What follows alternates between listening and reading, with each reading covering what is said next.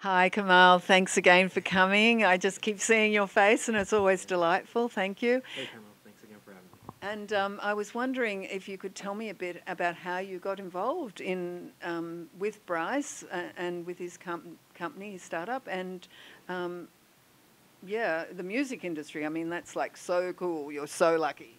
Right, right. Well, I was doing some studies over at the Rock Center for Corporate Governance, and I fell into blockchain technology, and Bitcoin, and I saw a project that was related to a blockchain dealing with music and had a token associated with it. So it was an alternative currency dealing with music and on a blockchain. And so I thought, okay, you know what? There's a lot of fraud already in the cryptocurrency space. It brings together two things that I really love and am intrigued by, the music business and cryptocurrency. So I thought, why not learn a little bit more? I put some money into it and got to know Bryce and wanted to kind of understand what was really going on in the background. What were the controls that were in place for the crowd sale? And I wanted to know, was everybody getting their tokens the way that they should be? Was Bryce accessible to the community who had invested or received tokens in the crowd sale? And then just got immersed in the community, and we got to meet one night, and we talked about our respective backgrounds, and talked a lot about fraud in the music industry. And previously, I was working on a project dealing with bribery and corruption, and we see a parallel in the music industry when it comes to payola. And in the course of me being involved in this project, speaking with artists, payola is very much still active and alive. And I mean, you'd be surprised to hear that it happens here locally, with some music organizations and entities here. And just to interrupt you and excuse my ignorance, what does payola mean? So payola, I mean, when it first began in the 50s and the 60s, when music was music business was really starting to build and get much larger and get somewhat corporatized. Yes. Music businesses would pay, or music organizations or managers would pay radio stations to play songs, and play songs so many times a day, so many times an hour, well, usually once an hour, and make sure that songs were continuously being played so they could chart at a certain position. Got it. So yeah, it became outlawed, but the practice still is around. It's a little bit different than the way it used to be. Huh. So it's with the radio stations? Yeah, with radio stations, and I mean, as far as I know, I think it may have happened with some other outlets too, but in its inception, that's how it started. And really recently, it's also shown up in radio stations as well. I mean, it's stayed present with radio stations. Amazing. So really, some of those hits that got to the top of the charts years ago may not have if they weren't being paid.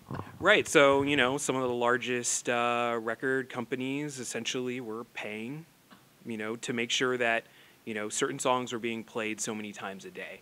And, I mean... Just bribery, really. Right. That is bribery. I mean, you see it in other areas of, corporate life or corporate activity. And, it's just seen as a cost of doing business, So how can we implement blockchain technology and avoid things like payola? How can we implement blockchain technology and avoid money laundering or other types of fraud? I mean, piracy too. Maybe we can at least combat piracy with blockchain. I mean, I don't think it's totally going to eradicate all these problems, but now that we have a system that's verifiable and it's transparent, I think it'll minimize the ways that these types of fraud schemes occur. And how do you see the blockchain working in the music industry? Would it be with tokens?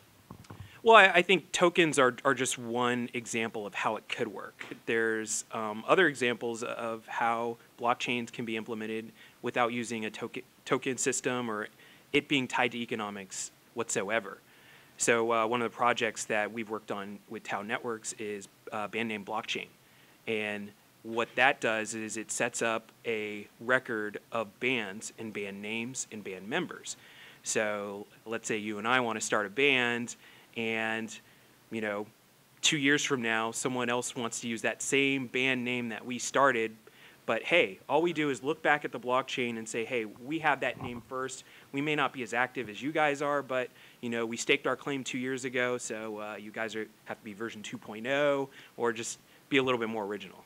So it's like domain names, really. You get to be a GoDaddy, the blockchain GoDaddy of band names. Exactly. And so in that instance, there is no token that's associated with our band. However, if our band starts to get popular and we want to try to monetize as an entity, then we say, hey, let's get a token together. Let's see if our fans want to engage with us on a peer-to-peer level and help us raise some funds so we can get on the road, maybe do a college tour, or maybe sell some merchandise or sell our own tickets. Then that's an example of where a token would be a little bit more appropriate. And I know that in the music industry there's always been problems and often litigations over the years of songwriters claiming that someone's stolen part of their song, and even with top bands this has happened. So I gather something like that, the blockchain could also support songs as well, music? Well, yeah, definitely. So if, once again, going back to our example, you and I create a piece of music, you're the singer, the dynamic singer-songwriter, and, I'm an engineer, and, we have a split of maybe you get 80%, I get 20% because I helped record, or we helped record the song together. Yeah. And that work goes onto the blockchain at a certain time, and a digital signature is assigned to that piece of work.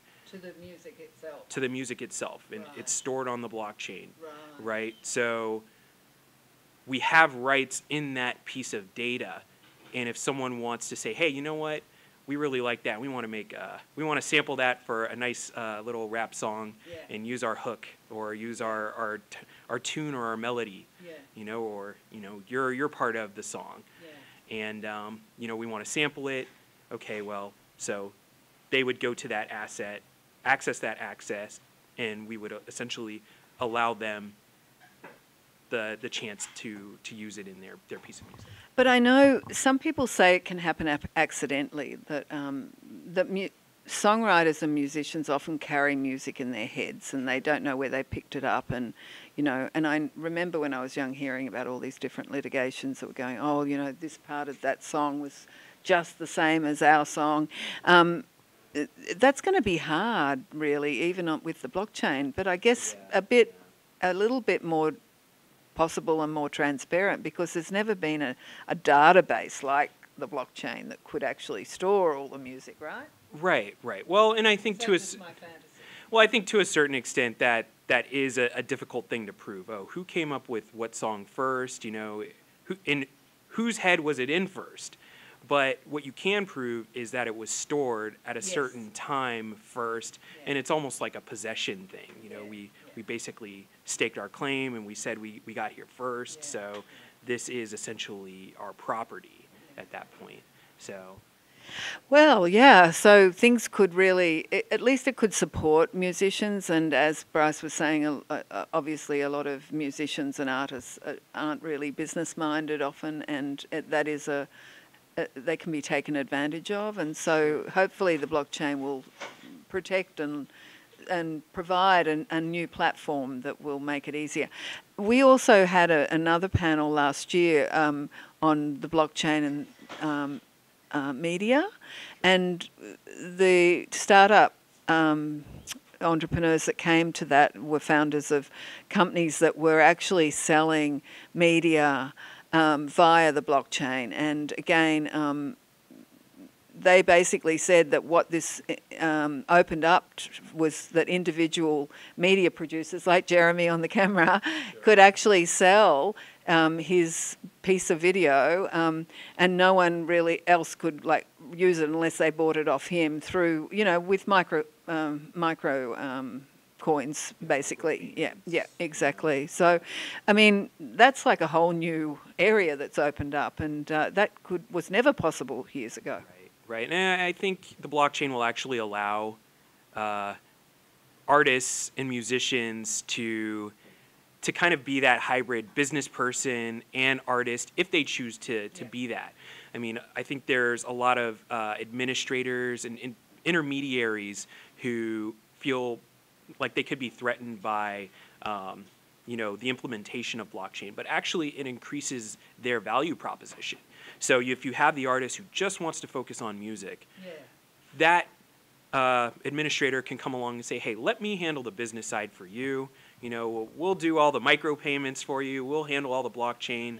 We'll do all that administrative work for you. We just want you to get out there, write the music, perform the music, and focus on your craft.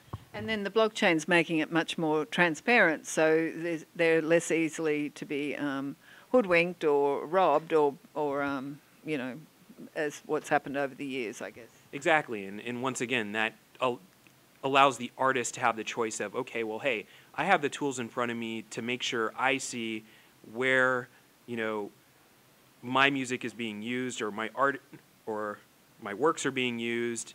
I can go to a public blockchain, just like checking my mail, I can check the blockchain and see how this is all being utilized. Or, I could just have someone do it for me. So. Fantastic. Well, I'm really excited. I have very creative children and have been creative in my own right, more with human dynamics than. So I think that it's wonderful that creatives will be supported through all these changes that are coming, and I think it's just great. Yeah, well, thanks for having us here and allowing us to discuss this a little bit more, and hopefully we can get the word out and get people thinking about blockchains and music and how they can all come together. Fantastic. Thanks so much, Kamal.